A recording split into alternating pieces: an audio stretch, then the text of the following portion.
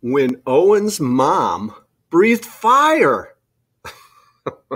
I know a little boy named Owen, but I don't think his mommy ever breathed fire. This is a boy. His name is Owen, and he almost always wears that dragon head. Owen's mom's name is Bee, and in the morning, she goes completely crazy. "Be careful with the milk," she screams, "and hurry up and eat your toast." Then Owen puts on his dragon head. It's nice and quiet inside. Mom thinks there's something wrong with Owen's ears. "We'll have to go to the doctor," she yells. "Now, where did I put the keys? I think I'm going insane. We're going to be late again." And then they have to run to daycare.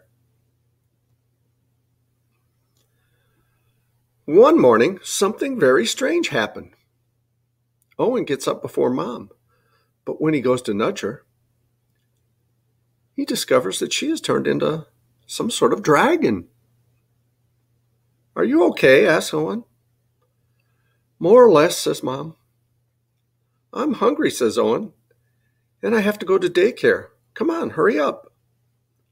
But Mom has completely forgotten to make breakfast. Owen gets everything out. "Here you go," he says. "We'll have toast with chocolate powder on it, and chocolate milk, and cornflakes with chocolate milk." Says Mom. "Is that what we usually have?" "Yep," says Owen, "every day." Mom says she can't remember a thing about what she does at work, so Owen calls her office. "Hi, it's Owen. My mom can't come to work today. There's something in her ears." Later, they clear the table. Mom puts the milk in the hallway closet and the cornflakes on the toilet seat.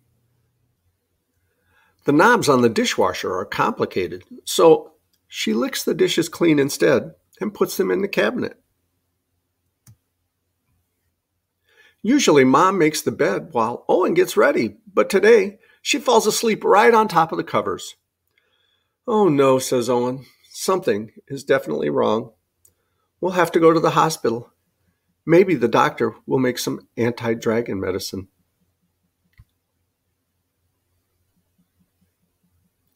When they get outside, Mom livens up right away.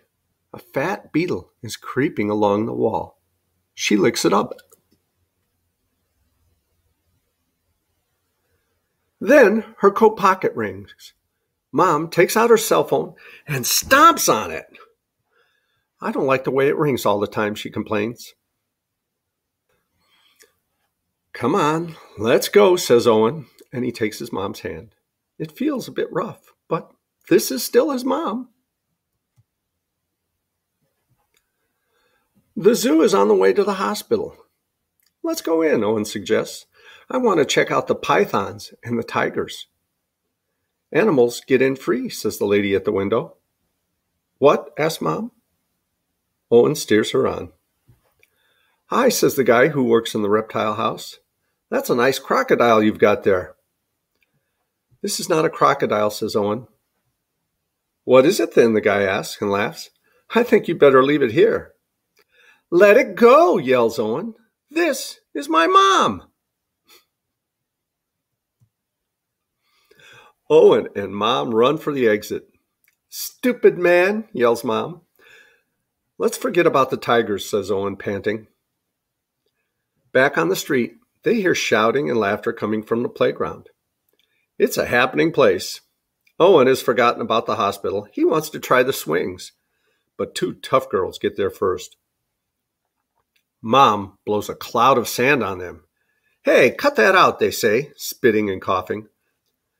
But Mom thinks it's funny when people get sand in their eyes. She laughs with a rumble that sounds like thunder. "Rrr." "You're scaring the little boys," said Owen. "You can't stay here."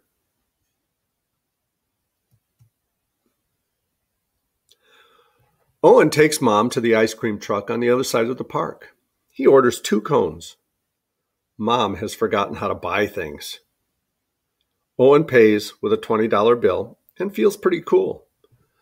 Owen's ice cream is delicious, but Dragons think ice cream is disgusting. So Owen eats both ice cream cones. Mom finds something to eat in the grass instead. Try it, she says, chewing loudly. No way, says Owen, and takes a fast lick of ice cream. That's when Kate comes rushing up. Owen doesn't like dogs, and Kate is the most dangerous dog of all. But Mom grabs hold of Kate. It looks as if she's going to eat him. No, don't, yells Owen. You'll hurt the dog. Oh, all right, snarls Mom, and lets go. She tries breathing fire instead and shoots a really big flame at Kato. Watch out, yells Owen. Stop it. But Mom has just realized that she loves to breathe fire. She shoots flames at everyone. Fire, fire, people scream. The fire trucks come roaring up. Owen and Mom have to run away before the police catch them. When they finally stop running, they're standing in front of a gas station. That's when Owen has a brilliant idea. He finds the glass cabinet with the air pump and cleaning stuff and fills a large bucket with water. Then he tricks Mom into drinking all the water. Now you'll never be able to breathe fire again, he says. Mom sobs for a while, but eventually she stops, and they continue on their way to the hospital. They go right in to see a doctor. She needs a little shot, says Owen. She's forgotten how to do everything. I see, says the doctor. And she eats bugs and stuff like that, Owen continues. Too bad. We don't have an injection for that. Thank you. This visit will be $100, says the doctor. Mom thumps her tail angrily on the floor. And the doctor looks startled. Oh, I meant to say, there's no charge at all, she squeaks.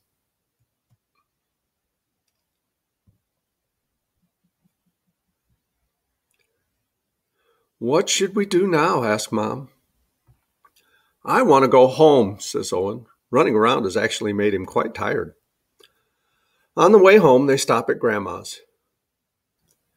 Why, it's Owen, Grandma's sweetheart, says Grandma. Then she looks at Mom. She was like this when she woke up this morning, says Owen. It'll probably wear off in a few days, Grandma says, and brings out tea and curry. Tea and curry? When Owen finishes eating, he's totally exhausted. Mom has to carry him all the way home. Sleep tight, little one, she whispers, and puts Owen to sleep in her own big bed. When Owen wakes up the next morning, Mom is already up. He hears noises from the kitchen. Then he hears Mom talking on the phone. Hi, this is Bea. I've decided to take today off. I'm spending the day with Owen. Owen peeks out into the kitchen. His usual Mom is sitting there, and she's not in a hurry. Good morning, sweetie. Do you want some chocolate milk? She asks. And that's the end. I hope you liked Owen and his fire-breathing mom. As Tigger says, ta-ta for now. Thanks so much for listening. Love you guys. Bye-bye.